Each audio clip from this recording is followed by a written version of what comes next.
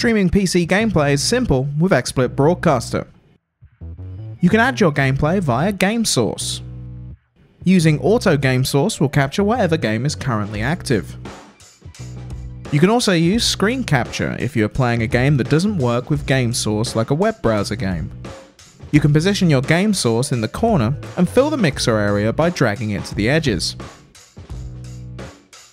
To add a camera, go to the devices, then the video section in the source menu and select your webcam.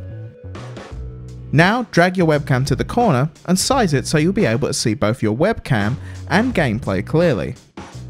If you wish to hide your camera, click on the icon next to the name of your camera in the source list. If you right click on a source, you open the source menu where you can change various properties. One useful setting for webcams is chroma key.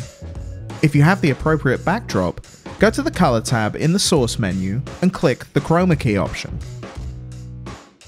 Adjust the chroma key until you get the desired result. Click on scene 2. Let's call this scene our intro scene. Click on this white box above the source list. Add a text source. The source menu for the text will appear. In the text field, let's put an intro message. Let's also set our text to scroll. Click OK and position your scrolling text on the mixer. You can change the transition between your scenes.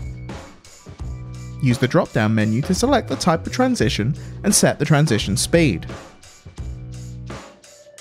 Click on the broadcast menu and select your desired streaming output to set up. XSplit has simplified the setup process by just requiring you to log into your account and allowing our setup wizard to determine the best settings for your broadcast. Once the wizard is complete, you can use the settings dialog to fine-tune your settings. To go live, go back to the broadcast menu and click on your newly configured streaming output. At the top of the XSplit Broadcaster window will appear Status Monitor for your broadcast.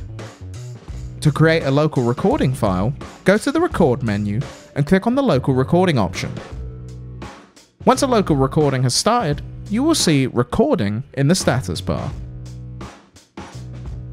For more information, make sure to follow our social media.